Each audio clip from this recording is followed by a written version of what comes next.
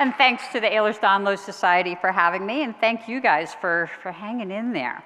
So I'm going to talk about deconditioning, and certainly it affects people who are older, but it actually affects everybody if we are inactive. And so it applies to everybody, not just older people. And older people don't have to become deconditioned if they take actions to stay healthy.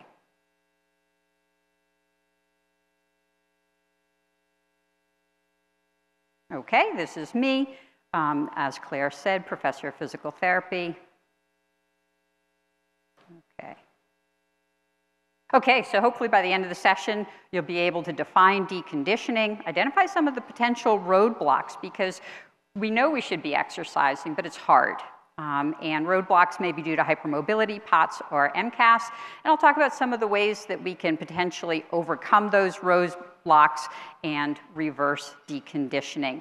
Level of evidence warning here, there's not a lot of research on hypermobility and exercise, so I've used what I could find and applied literature from other conditions. So a definition of deconditioning: changes in the body due to inactivity or decreased activity. And it involves the muscles, hearts, and lungs. We kind of all know that, but hopefully by now you've heard enough about the autonomic nervous system to understand that that's super important, and it also becomes deconditioned, and it has to learn its job properly. Deconditioning can make you feel weak. It decreases your tolerance to activity. We define it as having 3 stages. So mild is when you can't do your normal, more vigorous type exercise. Moderate is when you can't do normal daily activities, walking, shopping, chores. And then severe is when you're unable to do even minimal self-care activities.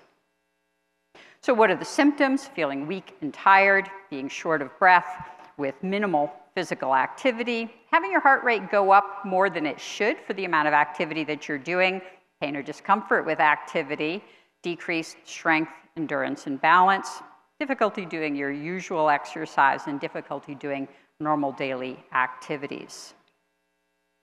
So some of the benefits of physical activities, and this isn't going to be surprising, we know we should be exercising, so decreased prevalence of a lot of medical conditions, also depression and anxiety, decreased incidence of falls, which is super important in our population because falling is not good for us when we're fragile to begin with, and decrease in pain sensitivity. We call that nociplastic changes. And you've heard about pain sensitization already, where the nervous system becomes sensitive. It's like a volume knob that just increases the volume on any musculoskeletal pain that you have. And being sedentary makes your nervous system sensitive to pain. It's turning the volume knob up. So regular exercise can help to turn that volume knob down if it's the appropriate exercise for you. And exercise can help increase your physical and cognitive function. We're learning that mental function responds very well to physical exercise, your general well-being, sleep, and quality of life. There we go. So we know we should be exercising. Why don't we? Well, there are roadblocks. It's hard. It's hard for a bunch of reasons. So why do zebras in particular not exercise? Well, pain due to hypermobility, dysautonomia symptoms, so postural symptoms, being upright, fatigue, exercise intolerance. Exercise intolerance is reported in about 80% of people who have both hypermobility and POTS. And so if you just don't have the energy or you don't tolerate it well, you're not going to exercise. We know that people who are hypermobile and also have dysautonomia are more likely to be sedentary, so they're more likely to become deconditioned. They're more likely to respond to an injury by becoming sedentary, and they're more likely to experience post-exertional malaise. And I'll define that term in a bit. That's something we associate with myalgic encephalitis chronic fatigue syndrome, but it affects a lot of people, particularly with POTS. And we know that we know from anecdotal evidence that exercise can provoke mast cell symptoms. There's not a lot of research on that, but certainly a lot of people report that exercise can aggravate their mast cell. Okay, so what can we do about the pain? We'll take each of those problems in order. So making sure we're doing the right exercises in the right order correctly. So people with hypermobility have poor proprioception. That means your body may go places where it shouldn't go, and you could injure yourself through overuse or through trauma. So making sure you're doing proprioceptive or body awareness exercises and motor control exercises before you try to do strengthening or stabilization. If you're in bad alignment and you're moving your joints, it's going to be painful. It's going to stress the tissues more than it should. And making sure that you're doing exercises that are appropriate for you at your current level of fitness. We also may need to calm the central nervous system. Remember that volume knob? And we may need to turn the volume knob down. We can do that through breathing, meditation, biofeedback. Emily Rich covered a lot of those options in her presentation, her excellent presentation earlier today. So we want to try to decrease the central sensitization so that that volume knob is not amplifying the pain that we have. And it turns out that these techniques to calm the central nervous system can also decrease inflammation. So normally we think of sensory nerves bringing information into the spinal cord and brain, but when the central nervous system is hypersensitive, those nerves fire backwards and release inflammatory chemicals into the body. And so calming the central nervous system can decrease peripheral sensitization or decrease inflammation, widespread inflammation. And there are other strategies to decrease systemic inflammation through diet, exercise, and medications. This clicker's not working great for me. Okay, so what are some of the challenges that POTS causes with exercise? Well, the fatigue makes it difficult to start. When you're exhausted, it's hard to get out and exercise. Orthostatic intolerance symptoms will also make exercise uncomfortable, heat intolerance, inappropriate autonomic response to exercise, and that post-exertional malaise that I'll get to. So what can we do to address the symptoms of POTS? And you had some excellent presentations on this morning, so I'm not going to go into details, but decreasing fatigue, so you have the energy to exercise. Start low, go slow, so don't try to do too much. If you don't have a good healthcare provider working with you on fatigue, the Newcastle Fatigue Self-Management Booklet has a lot of suggestions that you can see if you can incorporate. And then managing symptoms during exercise through your usual POTS self-care strategies. And I won't go into those in detail because you've heard about that already. This is a chart by Strassheim that just organizes the information for managing fatigue with POTS. So there's avoiding aggravating factors, things like dehydration, extreme heat, standing for too long. They're the physical things that you can do to manage it through fluid, exercise, compression, and positioning, pharmacological interventions, psychological support, and then if you're working or in school, accommodations may help. So this is an interesting graph. So the blue line represents a normal person. The red line is somebody whose vagus nerve's not functioning properly. So that's dysautonomia, a form of dysautonomia. And when you can think of the height of the line as your response to exercise. It's the heart rate that they're monitoring. And at rest at the beginning on the left side of the chart, you can see that the healthy individual has a lower heart rate, which is healthier. It shows that they have better balance between autonomic and the sympathetic and parasympathetic activity or nervous systems. And their sympathetic nervous system is activated with exercise. And that's normal. The sympathetic nervous system is important. We don't want to always suppress it. We just don't want it to always be dominant. And so exercise should activate the sympathetic nervous system, but then you can see in the blue line, it should drop back down within a minute or two after you finish exercising. The red line, which is somebody with dysautonomia, the heart rate's higher to begin with. It means that the nervous system, autonomic nervous system is not balanced. The heart rate doesn't go up as high as it should, so you're going to have fatigue with exercise because you're not getting enough blood around. And the heart rate stays higher, which shows that you're not responding afterwards, your system is not calming back down. And that's probably one of the reasons why people are exhausted when they exercise, is that they're not going through the recovery stage. So maybe we can hack the autonomic nervous system. And this is kind of based on bits and pieces. There's not good evidence. But if the failure of the sympathetic nervous system to activate, remember it's got to go up so that you can exercise. If it's not activating when you exercise, can we hack it and try to get it to go up? And a couple of strategies might include breathing. So there's some yoga breathing, the skull shining breathing or right nostril breathing that is shown to increase sympathetic activity. Maybe you can kick your sympathetic nervous system into gear a little bit and you can exercise better. And then if fatigue afterwards is caused by the parasympathetic nervous system not kicking in, maybe we can activate that. And Emily went through a whole bunch of excellent techniques for activating the parasympathetic nervous system. And maybe if we do some of these things at the end of our exercise, we can help our body with the recovery process so that we can feel better and not be exhausted.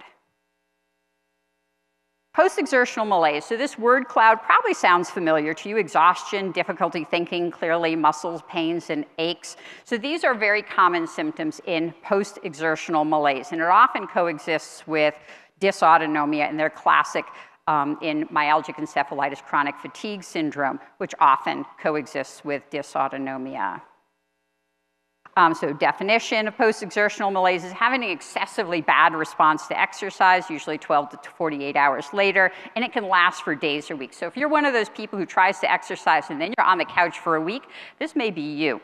And I have the criteria for myalgic encephalitis CFS there, that profound fatigue, post-exertional malaise, unrefreshing sleep, trouble thinking clearly, and orthostatic intolerance. So there's a lot of overlap with dysautonomia and hypermobility. So what can we do about that? Well, activity management and pacing so that you avoid overdoing it. And again, Emily had some great strategies for that as well. Stress management so that your sympathetic nervous system is not chronically active and exhausting you.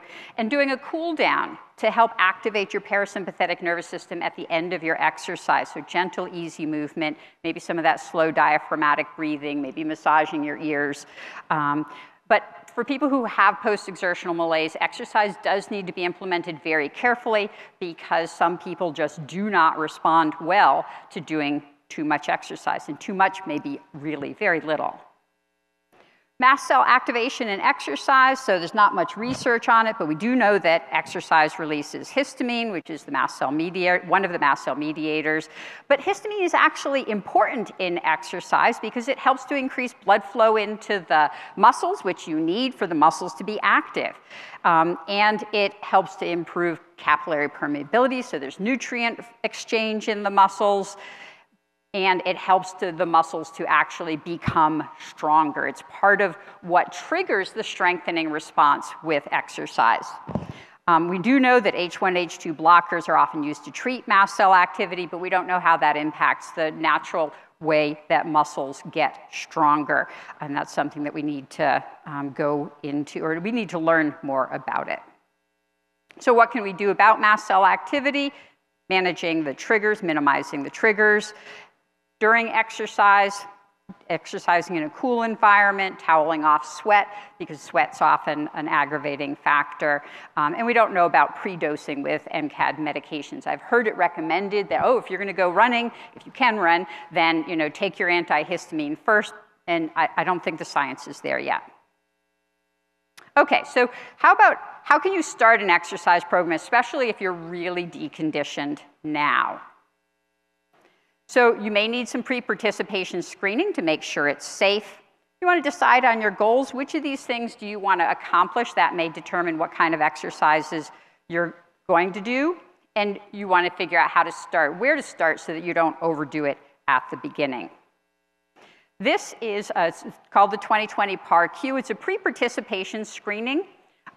So if you haven't been screened for wellness by one of your providers, this is a set of questions. If you answer yes to all of them, you probably should talk to your doctor before you start a new exercise program.